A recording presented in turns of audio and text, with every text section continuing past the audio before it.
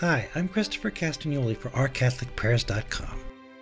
Welcome to the third part of Jesus and Josefa, a series of blogs and podcasts in which we cover some very moving words from our Lord to Sister Josefa Menendez, a very courageous yet unassuming Spanish nun who practiced her vocation in France in the early 1920s, until she passed away and joined our Lord in heaven at the age of 33 in December of 1923. As is often the case, God reveals himself or otherwise bestows special blessings on those we might not think of as being very significant. Sister Josefa was one such person. She was, by all accounts, humble and yet quite good-natured in performing her tasks at the convent in which she resided. Our Lord singled out Sister Josefa for some very important work to articulate his thoughts about his religious and about humanity as a whole, and to help him save souls in reparation for their sins. Jesus opened his heart to her on many occasions. Often he would show up in her cell and ask her to start writing down his words. What he told her goes under the heading of a private revelation, which we are not required to believe as Catholics, but that nonetheless has a great deal of merit for meditations.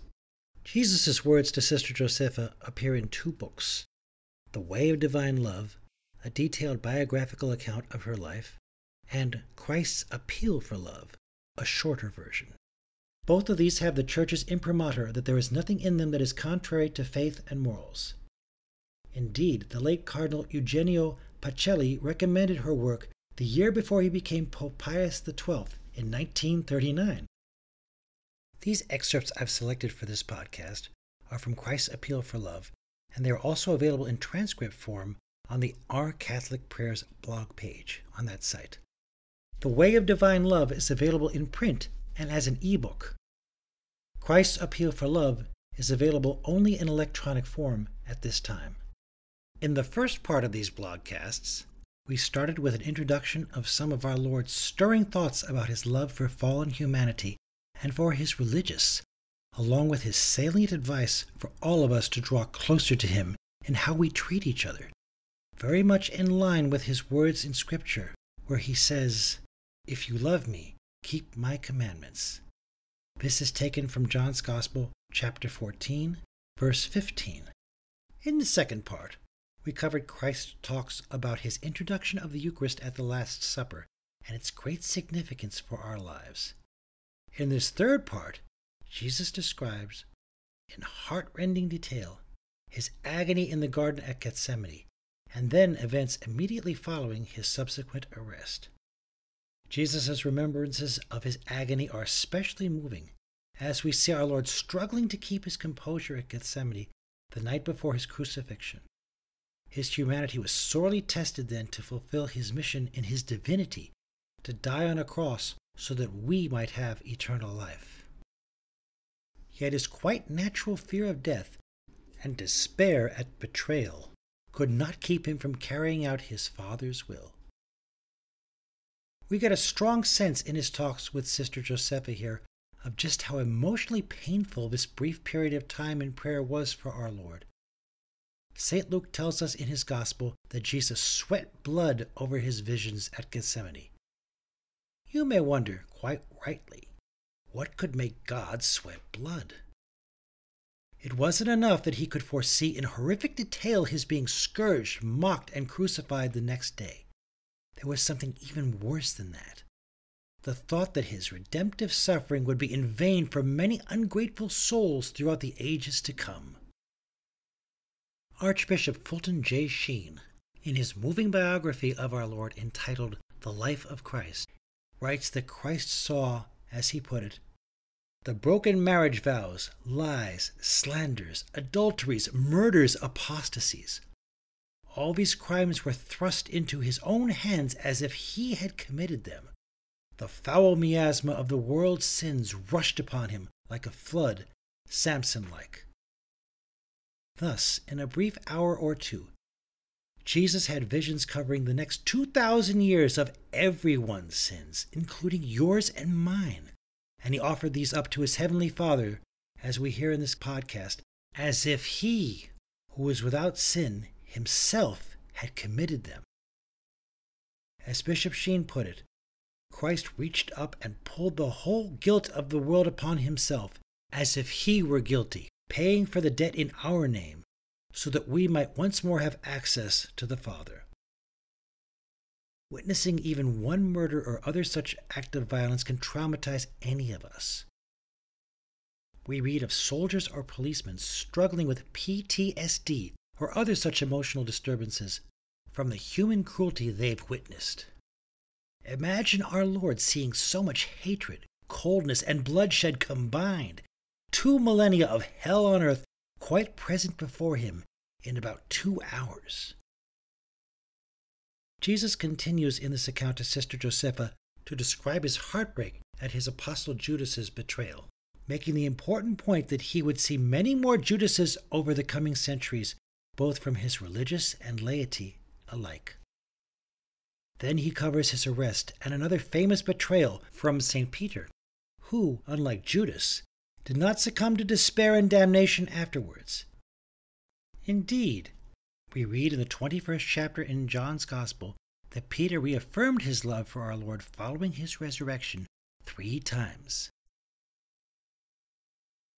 In all these accounts, Christ relates his pain in moving detail and yet challenges us to see ourselves in those who harmed him, slandered him, or otherwise deserted him, in our own fickle love for him, tainted by our sinful nature.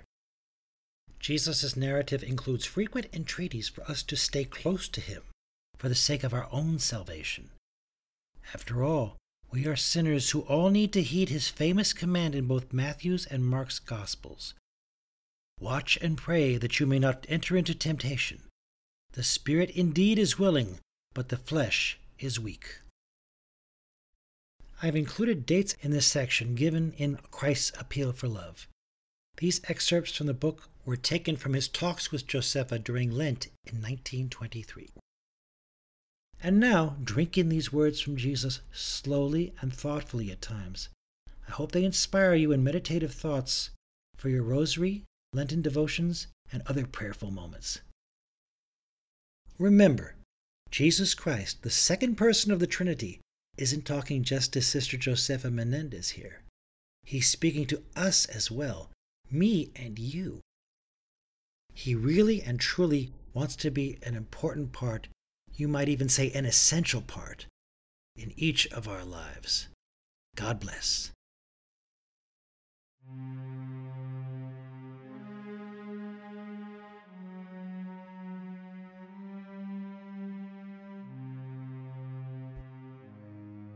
March 12th, 1923. Josefa, come with me. Let us go to Gethsemane, and may your heart be immersed in the feelings of bitterness and sadness with which mine was submerged. After having preached to great crowds, healed the sick, given sight to the blind, raised the dead, after having lived 3 years with my apostles to train them and teach my doctrine to them, I finally willed to teach them by example how to love one another, to put up with one another, and how mutually to serve each other. And this I did by washing their feet and making myself their food. The hour had come for the Son of God made man, Redeemer of the human race, to shed his blood and give his life for the world. And that I might surrender myself to my Father's will, I forthwith betook myself to prayer. Dearly loved souls, come and learn from your model that the one thing necessary, whatever the revolts of nature, is surrender to God's will in humble submission, and by a supreme act of the will to accomplish the will of God, whatever the circumstances may be. Learn also from him that all important actions should be preceded and vivified by prayer, for only in prayer can a soul obtain the strength needed in life's difficulties. In prayer God will communicate himself, will counsel and inspire, even if his action be unfelt. I withdrew into the Garden of Gethsemane, that is to say, into solitude. God is to be sought within, away from distraction and noise.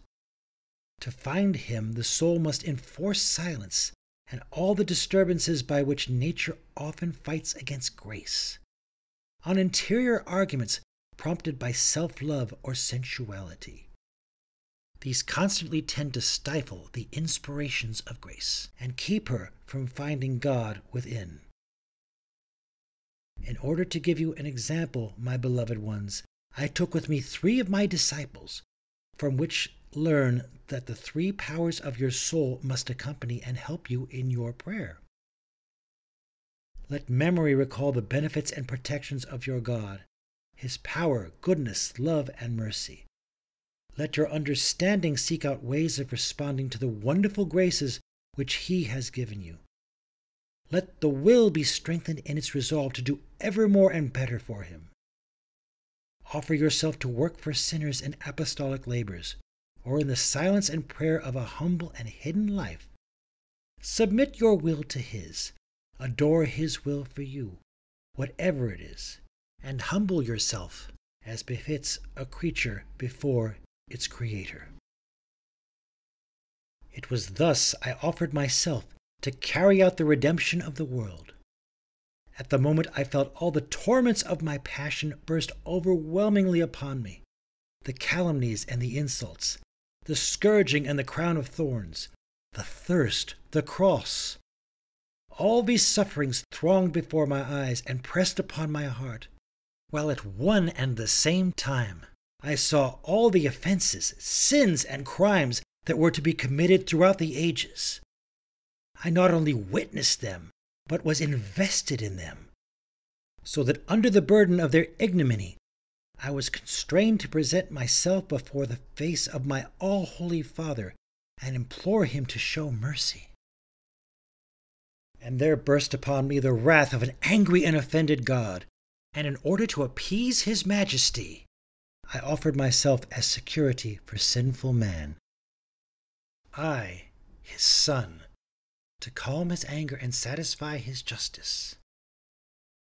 But so great was the anguish and so mortal the agony of my human nature under the strain and weight of so much guilt that a bloody sweat poured from me to the ground. O sinners who thus torture me, will this blood bring salvation and life, or will it be shed in vain for you? How can I express my sorrow at the thought of this sweat, this anguish, this agony, this blood, useless for so many souls? That is enough for today, Josefa. Console my heart. Tomorrow we shall go on. Adieu. Remain close to me in Gethsemane, that my blood may fertilize and strengthen the root of your littleness. March 13th, 1923.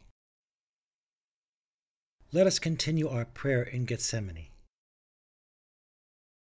Draw near me, and when you see me submerged in an ocean of grief, rise and go with me to the 3 disciples whom I had left a stone's throw away.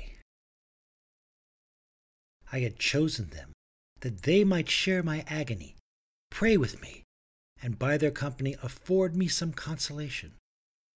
What were my feelings to find them asleep? Oh, the pang of loneliness, and to have none to share in my sorrow. How often my heart suffers this same grief. How often, hoping to find solace among the souls it loves, it finds them slumbering. It is useless for me to attempt to awaken them, to make them leave themselves and their preoccupations, their vain and fruitless conversations. Too often the reply that reaches me in act, if not in words, amounts to, "I cannot now. I am too busy, too tired. I need repose." Then, gently insisting, I say to this soul, "Come for a little while. Come and pray with me. I need you. Do not be afraid of sacrificing your rest for me. I will be your reward." And the same answer is repeated. Poor sleeping soul who cannot watch 1 hour with me. Beloved souls, learn from this how useless it is to seek comfort in creatures, how often you will receive only an increase of distress because they are asleep and respond neither to your hope nor love. I went back to my prayer, and again falling on my face, I worshipped my Father and implored his help. I did not call him my God, but my Father. It is when harrowed with pain that you too must call God your Father. Beg for his help. Expose your woes, your fears, your longings, and let your cry of anguish remind him you are his child. Tell him that your body is exhausted, your heart is sorrowful even unto death, that your soul is experiencing what seems a very sweat of blood. Pray with a child's confidence and expect relief from your Father's heart. He himself will comfort you and give you the strength necessary to endure the tribulation or suffering, whether it be your own or that of the souls confided to your care. My soul, already shattered and prey to sadness, had to endure still more deadly grief, for crushed by the weight of the sins of men, in return for so much suffering and love, I saw only outrages and ingratitude. The blood now pouring from my body, and which I was soon to shed from countless wounds, would be in vain for so many souls. Many would be lost, a still greater number would sin against me, and myriads would not so much as hear my name. I would pour out my blood for all, offer my merits to each soul, blood of a God, infinite merits, yet to be in vain for how great a number. Yes, I will shed my blood for all, and all will be loved with great love. But for some that love will be more tender, more intimate, more ardent. So from these chosen souls I shall expect more consolation and love, more generosity and abnegation. In a word, a fuller response to my loving kindness. Alas, at this moment I see how many will turn away from me. Some will not listen to my call. Others will hear, but will not follow me. Others will respond for a time with a certain amount of generosity to the call of my heart, but then will gradually grow drowsy, and one day will say to me by their deeds, I have worked enough. I have been faithful to every detail of my duty. I have overcome nature. I am no longer a child. So many privations, so much vigilance are no longer necessary. I need no longer endure this restraint, etc. Poor soul, is this how you begin to go to sleep? Soon I shall return, and as you are asleep, you will not hear me. I shall offer you my grace, and you will not receive it. Is there any hope that later on you will be roused? Must one not fear that you will grow weak through lack of food and be unable to throw off your lethargy? Beloved souls, know that death is stolen upon masses while they were thus sleeping soundly. Where and by what means have they been awakened? I saw all this and felt it in my heart. What should I do? Turn back? Ask my Father to free me from this torment? Show him the uselessness of my sacrifice for so many souls? No. Again I surrendered myself to his holy will and accepted this chalice to drink it to the dregs. O souls that I love, I did it to teach you not to faint under your burdens. Never count them as useless, even if you're unable to reckon the result. Submit your judgment and leave the divine will free to do with you whatsoever it wills. I myself would neither go back nor escape, and knowing that my enemies would come and seize me in that very garden, I stayed where I was. Tomorrow we shall continue, Josefa. Be on the alert that I might find you awake if I need you. March 14th, 1923. After having been comforted by an angel sent by my father, suddenly I saw Judas coming, one of the 12, and with him those who were come to take me prisoner. They carried staves and stones, chains and ropes, to seize and bind me. I arose, and drawing near, I said to them, Whom seek ye? Then Judas, putting his hands on my shoulders, gave me a kiss. Ah, Judas, what are you doing? Why do you betray me with a kiss? To how many souls cannot I also say, What are you doing? What does this kiss mean? Beloved soul, you who come to receive me, so often assure me of your affection, and you have hardly left me than already you have betrayed me to my enemies. You know very well that in that company you find so attractive, there will be conversations that wound me. You who communicated this morning and tomorrow will do so again. These are the occasions in which you lose my costly grace. And why do you carry on transactions of doubtful integrity? I say to another, Do you not know these are unlawful gains? Unlawful this rise in social position? This wealth? In so doing you receive me as Judas did with a kiss, for in a few moments, a few hours at most, you will give my enemies a sign by which they will recognize me and so lay hands on me. Now I speak also to you Christian souls. You betray me by this dangerous friendship. You cast stones at me, and cause another likewise to betray me. Why do you thus? You who know me and so often have gloried in your almsgiving and church-going. These acts, which might be highly meritorious, are but a cloak of your malice.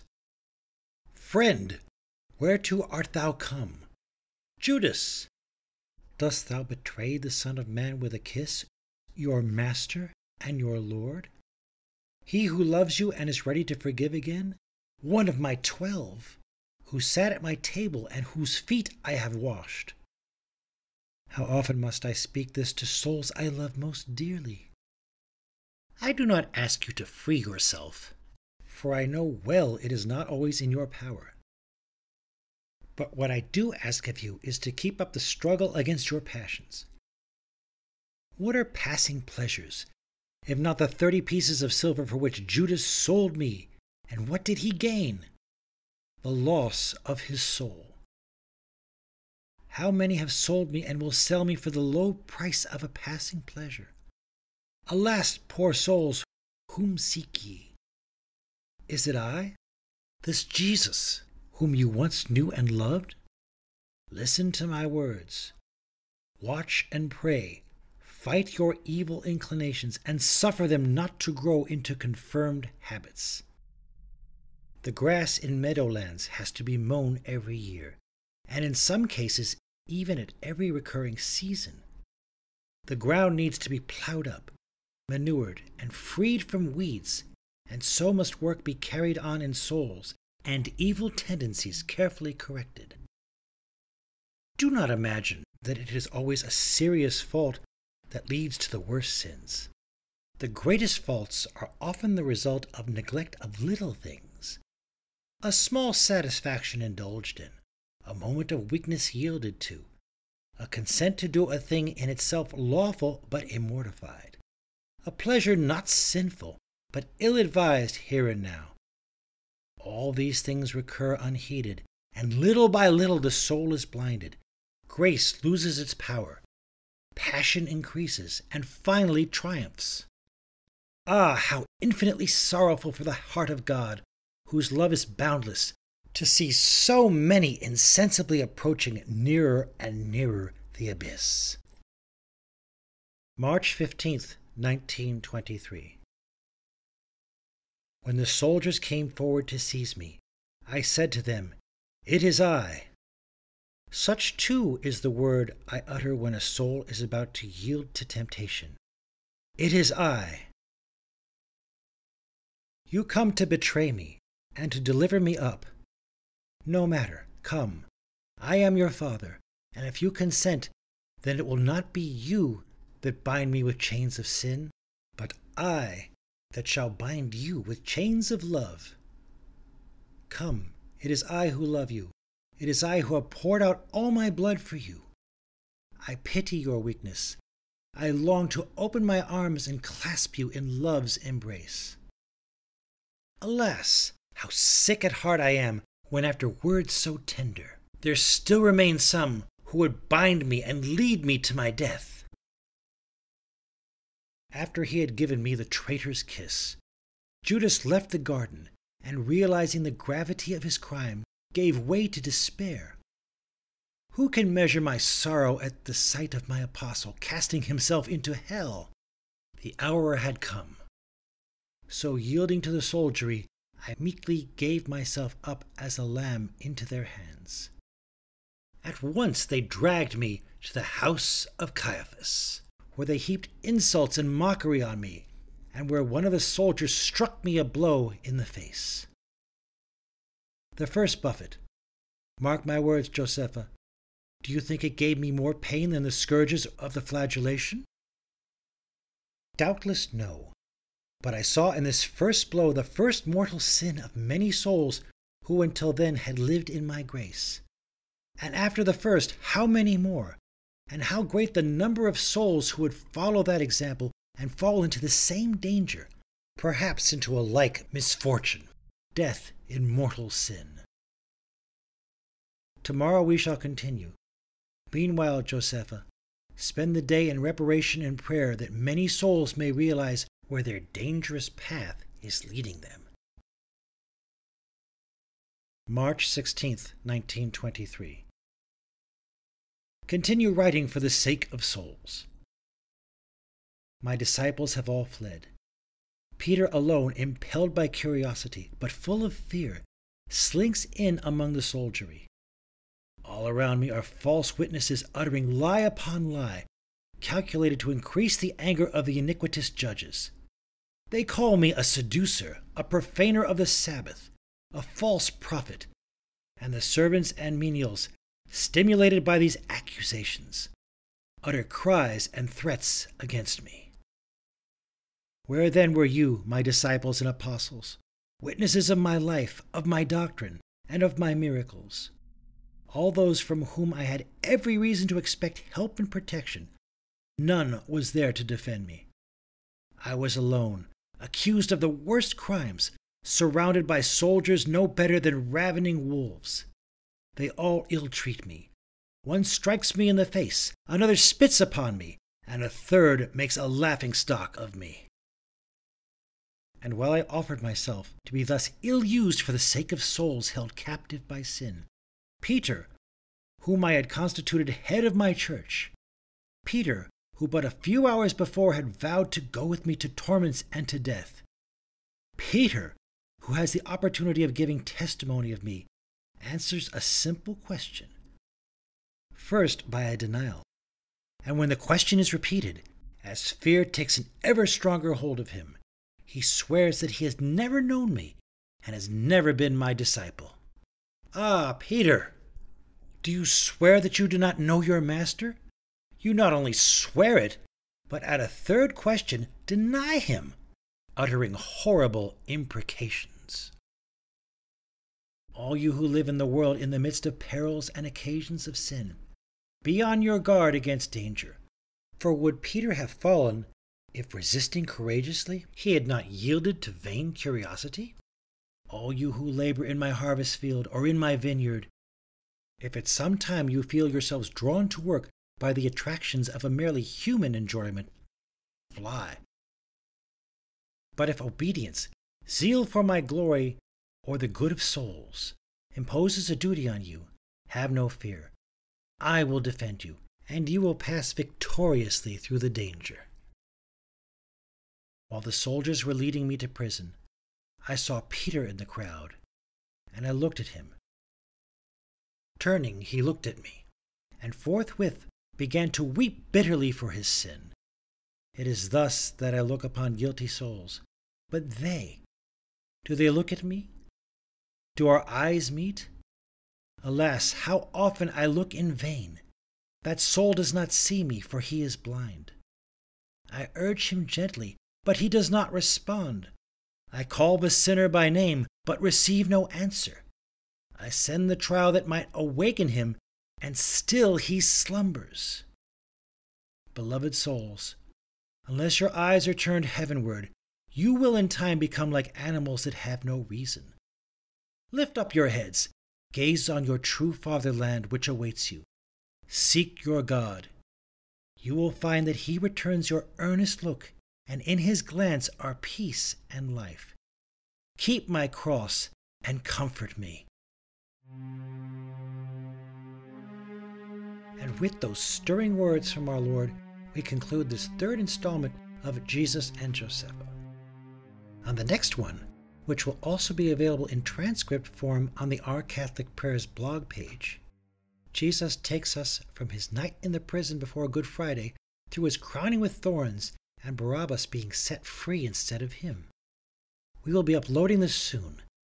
In the meantime, check out our other podcasts and our website, ourcatholicprayers.com, which we hope can help you spiritually this Lent and also beyond, as this season draws to a close and Easter approaches. This is Christopher Castagnoli. God bless.